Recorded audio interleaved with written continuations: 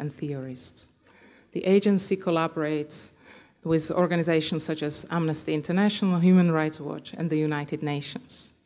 Forensic architecture practices what it refers to as counter-forensics.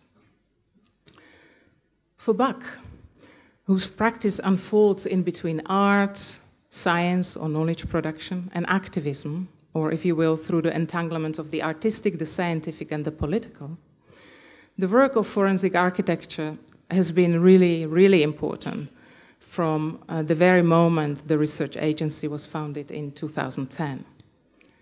I believe it is this very entanglement of art, science, and politics that we do share in common, as well as the understanding of the field of art as a site for aesthetico-political experimentations with the urgencies of the contemporary world.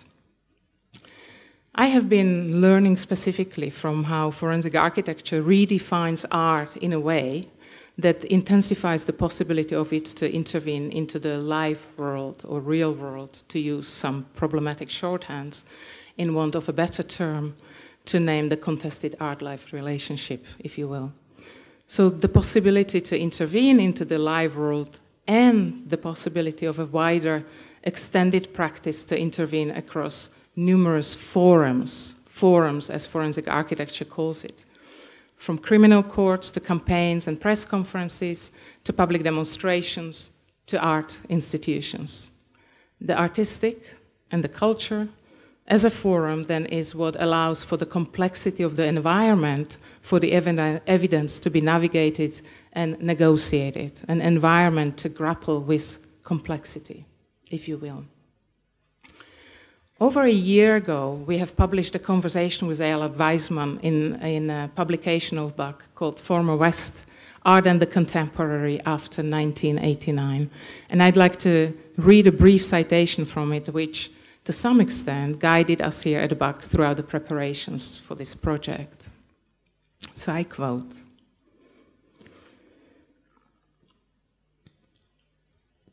"Forensic architecture is an investigative practice. We are like investigative journalists, but our means of research are space and the visual domain, media, and aesthetic practices. But the task that we've defined for ourselves is a kind of post-academic task. It is not only about giving birth to concepts or descriptions of things. Our aim is to find the real-world political levers and try to transform investigation into action. It is not enough to reflect and criticize. Some of the arenas in which we operate are undoubtedly institutional: courts, the Human Rights Council, various truth commissions, or international tribunals, but we try to use them tactically. The juridical move is only as good as the political process it is part of, and the question is on behalf of whom and how you can undertake it. So in that sense, it's post-academic, because it seeks not only to generate knowledge, but to activate strategic sites worldwide. It is not a melancholic practice in the sense of coming to terms with the tragedies of the past. It's a proactive and tactical practice. For instance, when we are dealing with the entanglement of negation and secrecy, this is not to arbitrate something that has already happened. Negation and secrecy are the condition for the perpetuation and perpetration of violence in the future. For me as an architect, Eyal continues, politics is a process, a slow process of materialization and dematerialization, of forces slowing into form.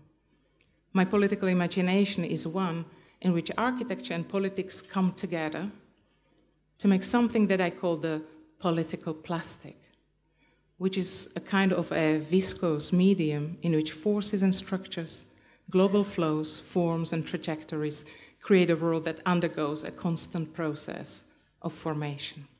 End quote.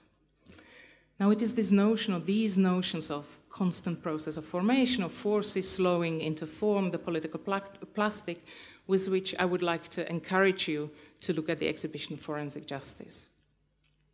The show has unfolded through conversations between the BAC team and forensic architecture, and it zooms in on a number of recent cases of tactical forensic reclamations of justice that have been developed within the worldwide network collaborations of forensic architecture. Each work, one could say, articulates evidence-based counter-forensics to dominant interpretations of respective events, rendered from multiple perspectives than the audio-visual installations make apparent, and begin to sketch what forensic architecture refers to as public truth.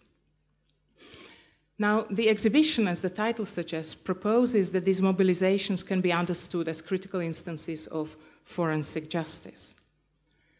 The notion of forensic justice, however, is far from settled in the exhibition. Rather, I believe throughout the works it is set in motion so that it be negotiated and probed, tested from different perspectives. For one could think, together with curator Anselm Franke, who suggested that, and I quote again, forensic is not primarily concerned with justice. It is both before justice as that which establishes the conditions for judgment and that which happens in place of justice. And it is this gap between before justice and in place of justice that interests me most as to how forensic practice seeks justice, both, as you have seen or will have seen in the exhibition, both social and ecological justice, but also that beyond its or their justice's very limits. Well, I will not talk in detail about the exhibition. I would like to mention one piece, and that's Investigation into the Murder of Pavlos Fissas from 2018. This work inquires into the complicity of police troops in the assassination of the young Greek anti-fascist rapper Fissas, murdered in 2013 by members of the political movement Golden Dawn. After having been presented as a crucial piece of evidence in court in Greece this September, just a couple of weeks ago, this piece that BAC is proud to have co-produced is now presented to the public for the first time, and I really hope you find time to look at it tonight.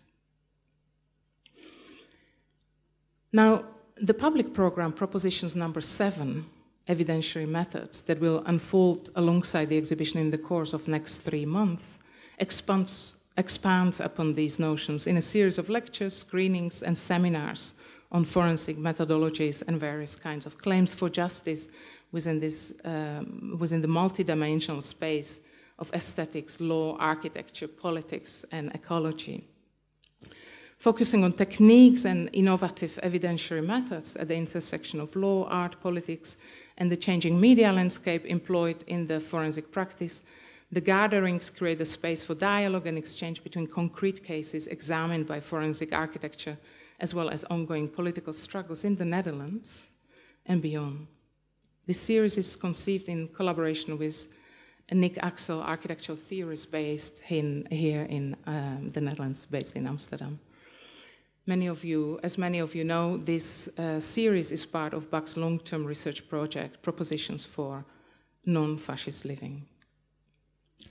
Before I offer the floor to Eyal and Christina to deliver their lecture on counter-forensics, I would like to really thank forensic architecture for this exciting possibility of working together, as well as to Nick Axel for such inspiring collaboration on the public program. And I really hope you all will attend this bi-weekly series of sessions. Also, I would like to thank the Dutch Ministry of Education, Culture and Science and the City Council in Utrecht for their structural support of our work, and Mondrian Funds for their support of this project. I'm absolutely indebted to the entire team of BAC for once again going beyond and about the call of duty. And I was trying to find another metaphor that wouldn't be necessarily a military metaphor to use, but still driven by the commitment to, well, changing the world. Special thanks to Witske Maas, thank you Witske, curator of discourse and publications, Hide van Groningen, who has very professionally led the production process to an extent that he made me clean the floors this morning. And of course, BUG Executive Director Eva Postema. Last but not least, today's lecture by Eyal and Christina has been organized in collaboration with the European Culture Foundation in Amsterdam as part of their program highlighting the work of the laureates of the Princess Margriet Award for Culture, which was awarded to forensic architecture in May this year, for which the ECF, European Culture Foundation, my sincere thanks. And now the floor, Eyal and Christina, is yours. Thank you very much.